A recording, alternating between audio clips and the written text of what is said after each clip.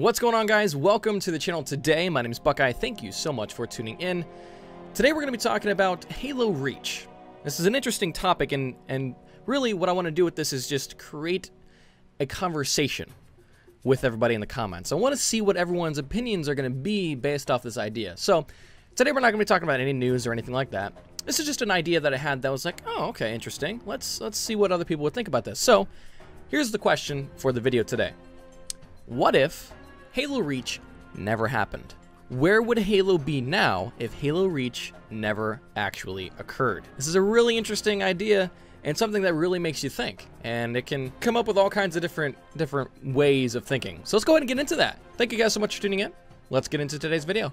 Halo Reach released back in 2010 and was the following game in terms of mainline, if you will, after Halo 3. It wasn't a part of the mainline series, but it was the next big release. You had Halo 3 ODST after Halo 3, but that wasn't a mainline release or a big release. It was an add-on, essentially, to Halo 3.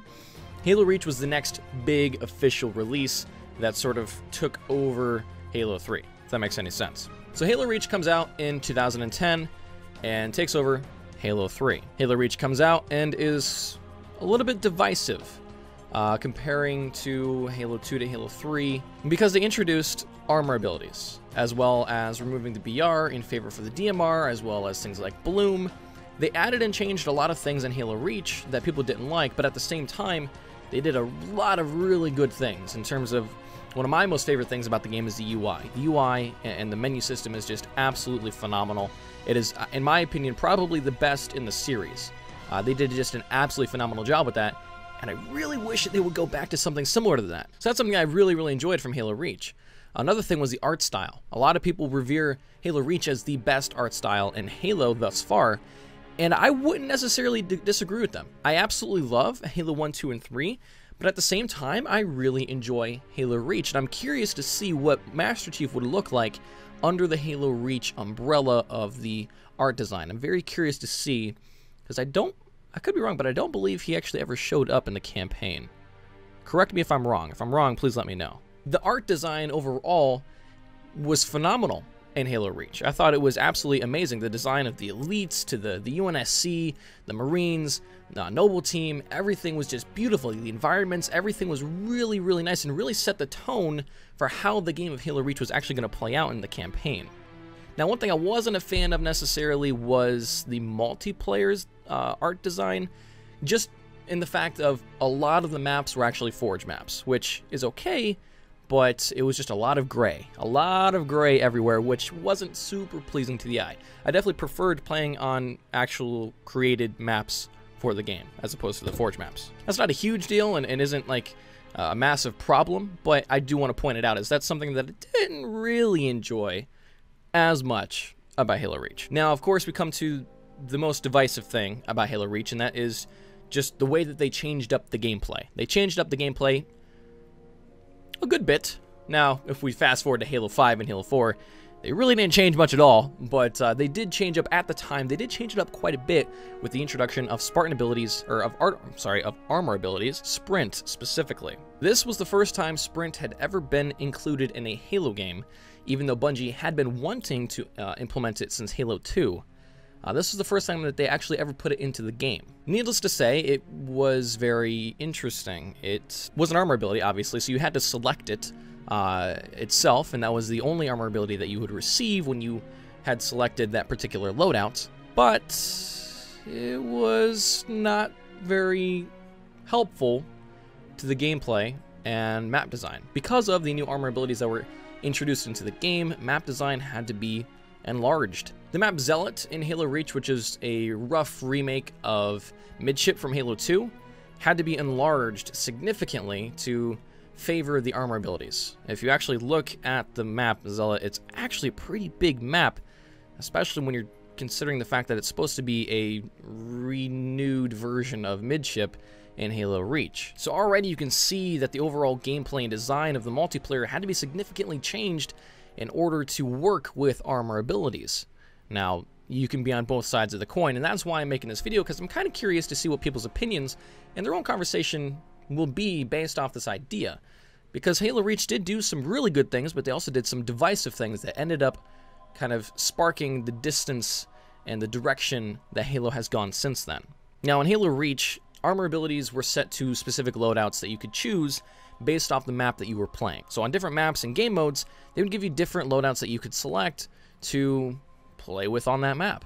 So you could have things like the jetpack and the armor lock and, of course, sprint and more. And that was the first time that anything like that had ever been in Halo. And some people liked it, some people didn't. But no matter if you liked it or didn't like it, there's no denying the fact that since Halo Reach, much inspiration has been taken from that game in the most recent titles. Most notably, Halo 4 seemed like instead of kind of backtracking a little bit from Halo Reach, considering a lot of people did not really enjoy a lot of the new things in Halo Reach, instead of backtracking, they buckled down on what was already in Halo Reach and they went forward with it and pushed it even farther than what it was before and just created armor abilities for everybody, and you can make loadouts like crazy and the ordnance drops, and it was essentially a Call of Duty Halo clone when it came out. Now, it did progress to become a much better game towards the end of its life cycle, but that's like putting lipstick on a pig. It really didn't do much for the overall core gameplay of the game. And then, of course, after Halo 4, we had Halo 5, which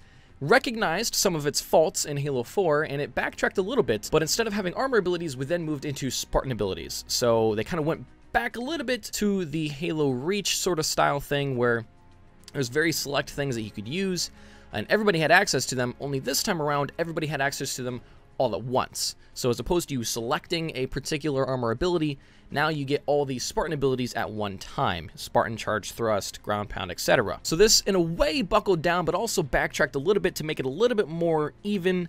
And that was the idea when they were talking about Halo 5, actually in the Sprint docuseries that came out before the game actually released. They were talking about trying to make everything even for everybody else and really competitive. Now, competitive is kind of a subjective term nowadays. It seems that different people have different opinions on what that actually means. We're not going to get into that in today's video, but that's part of what happened, is they really wanted to focus on competitiveness, but also keeping the abilities and the randomness that they had included in Halo 4, so they just kind of switched it around a little bit to see what would happen. So I say all that to say this. Halo Reach sparked the next couple games in the mainline series to go off in a completely different direction than what was there beforehand. So the question that I beg to you is this: where do you think Halo would be right now if we did not have Halo Reach?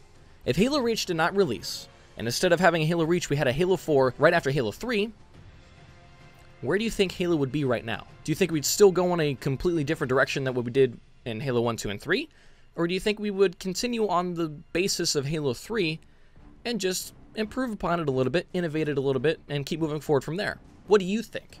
Me personally, I'm not really sure, because either way, Bungie wasn't going to continue with the series after Halo Reach, so I guess they technically could have made the Halo 4 if it released in 2010, so then perhaps they would have stuck with the Halo 3 style. But either way, 343 was eventually going to take over the game's series. The question really comes down to, what would 343 have done when they got a hold of the keys? Would they have stuck with the original formula, or would they have done with what they did, sort of took inspiration from Halo Reach? So that's really it. That's what I want to talk about today.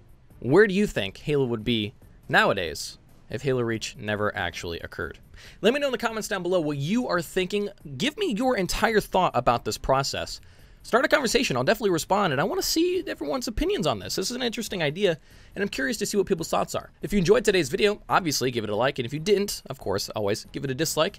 And if you want to see more content like this moving forward, be sure to subscribe. I'll see you guys in the next one.